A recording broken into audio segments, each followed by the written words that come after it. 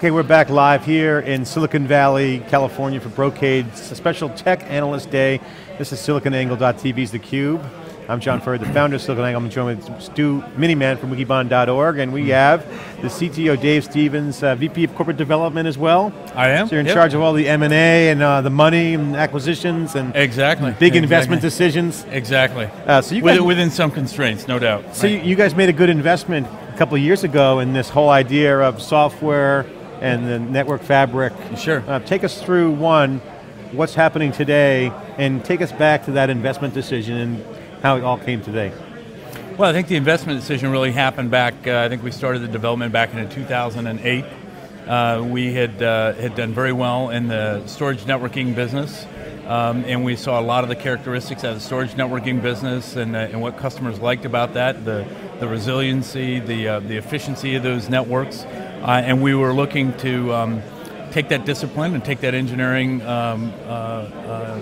the technologies into other areas of the network. And we saw the emergence of virtualization technologies inside of the data center. What was happening there and what was very clear was that there was too much complexity in the Ethernet side of the data center. And so we made the decision to take that same resiliency and that flat network architecture that had so much success on the fiber channel side of the network and apply that over to the Ethernet world. So we started that development back in 2008.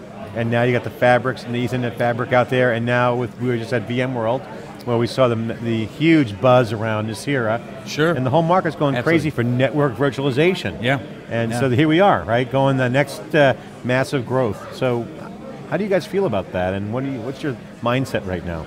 Well, I think we are fully supportive of all the emerging software-defined networking technologies and network virtualization. I think the requirements out of customer environments are very clear.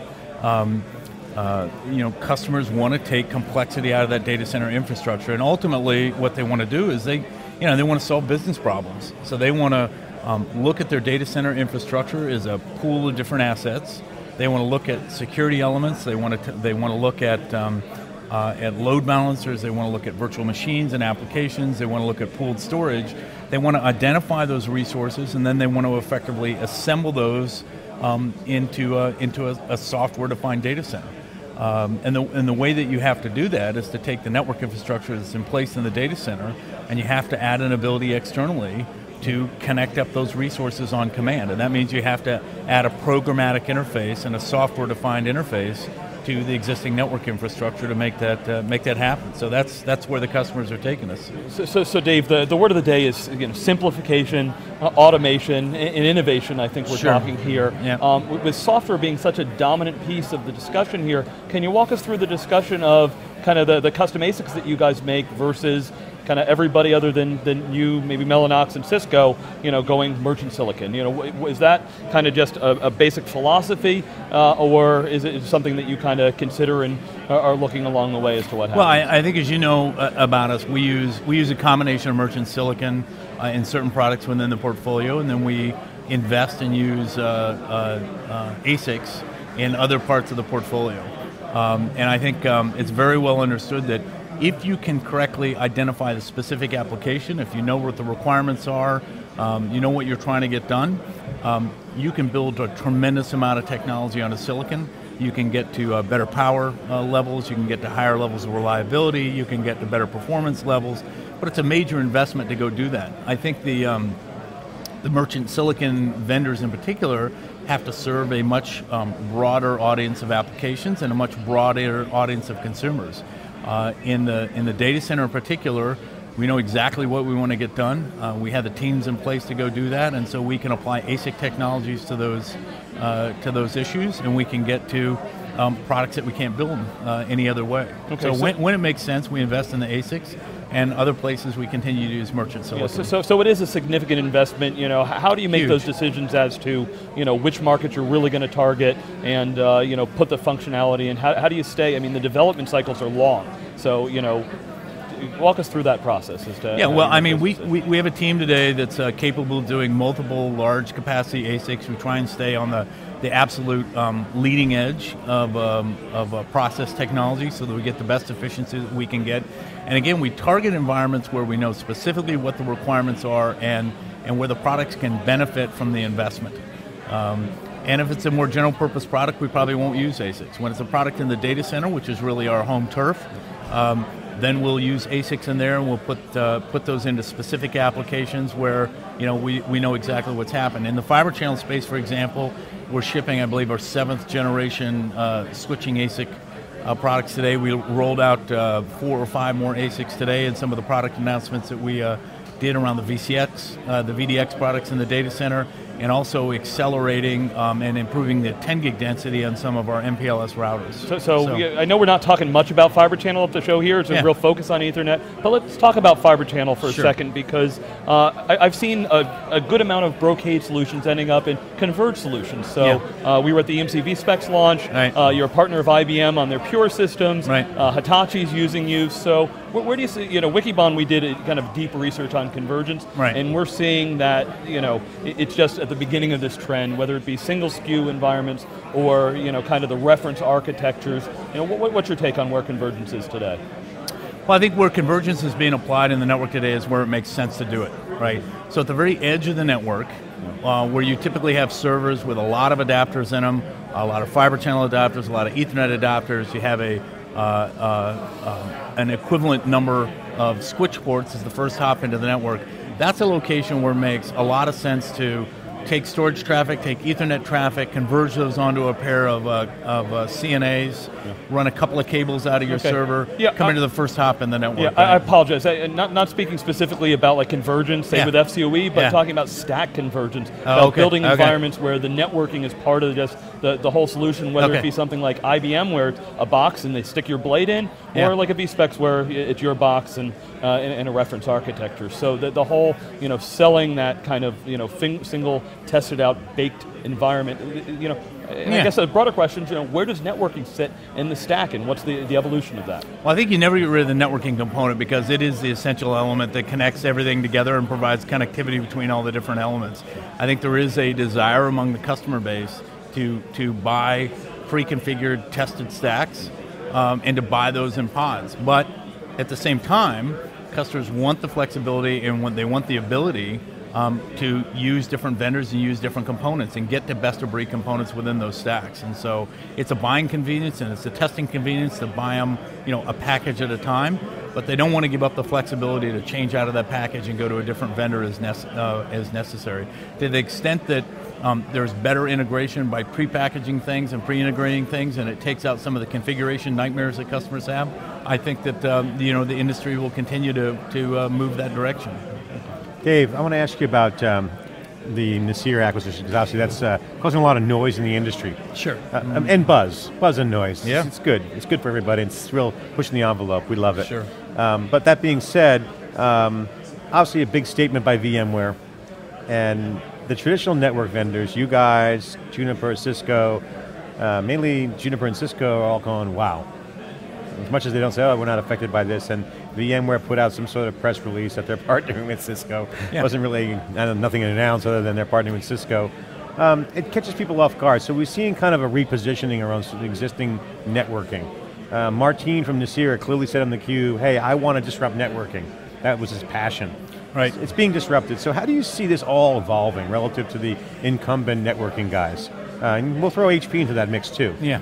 They got to essentially think, hey, the data center is changing. Right. We're seeing clear examples of that. Solid state is changing caching architectures anywhere across the line, the role of data. Right. And networking has been that last bottleneck that's now being addressed by virtualization. Right. So it's, as Mike said, it's a decade's worth of build out. Right. And we're at the beginning. Right. So I think there's a very clear desire among the customer base to simplify the networking architecture and simplify the connectivity of the different pieces within the data center, right? I mean, ultimately, what customers want to do is they want to select resources in the data center, and then they want to have the network provide connectivity between these resources in the data center and give themselves the ability to effectively, build a virtual data center driven by software. One way to begin doing that is to simplify the architecture that you're building on top of. So this is really our focus around fabric technologies, to take what customers clearly don't like, which are these deep, hierarchical, complex networks with lots of proprietary protocols, and move those to a flatter, faster architecture that's built for virtualization and built for multi-tenancy effectively. What SDN effectively adds on top of that is a software abstraction layer that gives us the ability to add programmatic controls on top of that network infrastructure. So, in our view, the two work hand in hand. We're a big proponent of SDN. We're a big proponent of Nicira and of Martins. We've had a long relationship with those guys, as we have had with VMware and with Microsoft. And our job is to make the network infrastructure as efficient as possible and make sure that it fits into those SDN environments as they evolve. I think as you saw at part of Analyst Day today, we've done some very comprehensive announcements with VMware, for example, around VXLAN and around NVGRE, as well as the Nicira controller. So we're all in. So Dave, when you look at what Nicira is doing, one of the big pieces of it is distributed systems.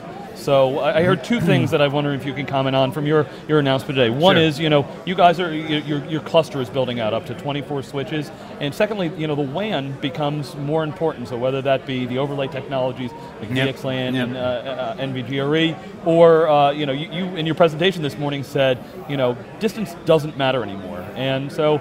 Except for the latency and the speed of light problem, latency right? and the speed of light, I think there's still a couple of challenges left there. So can you just talk to us a little bit about what you're seeing, distributed systems, whether that be kind of, large data center service providers to the WAN, what are the biggest challenges you guys are facing and how are you addressing it? Yeah, well, I think the biggest thing used to be, when we all sort of grew up in the networking industry, we were taught to keep as much traffic inside of the building as possible and minimize the amount that got transported across the wide area.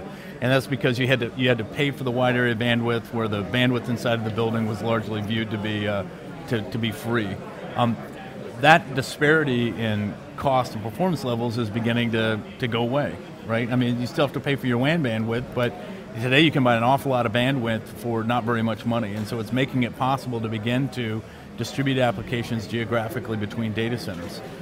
If you're going to do that from a networking perspective, you still have to overcome the effects of latency and the effects of distance, in that connectivity. But it is becoming possible to begin to distribute applications geographically and put them in the locations that it makes the most sense from a business, perspective. So the other thing when we look at, I'm sorry, are you saying? No, okay, go ahead. The other thing when we talk about VXLAN is, if you look at kind of the layer 4 through 7 applications, what lives in an appliance, what's the role of, the F5s and Riverbeds of the world versus software, and what's Brocade's place in this whole ecosystem? Well, I think, anytime you build out a data center, there are elements that you build out inside of the data center, your compute elements, your storage elements, there's services elements like firewalls, load balancers, right?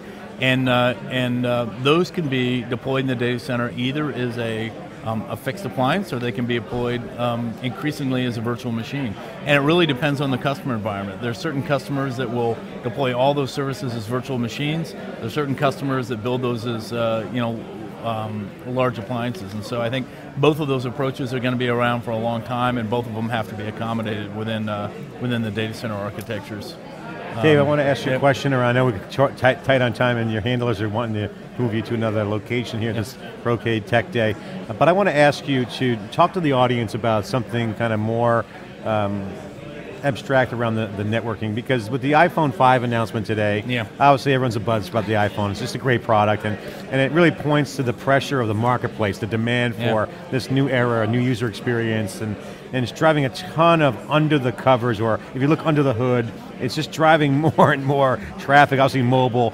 So on the consumer side, it's pretty obvious. There's a huge pressure on the service providers at every level, right? And then, so that's one area. The other area I want, but we'll go to that second, but I want you to talk on the enterprise, because they're got to push the envelope now, and bring your own device to work has been talked about, but really there's new services, so there's like an iPhone effect going on at the enterprise. So talk about that, and then also talk about the consumer. Where's the big pressure on the networking side that just wasn't around 8 years ago?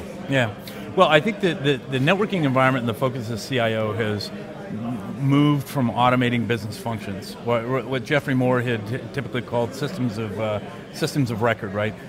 HR applications, finance, accounting applications, things that got built inside a data center.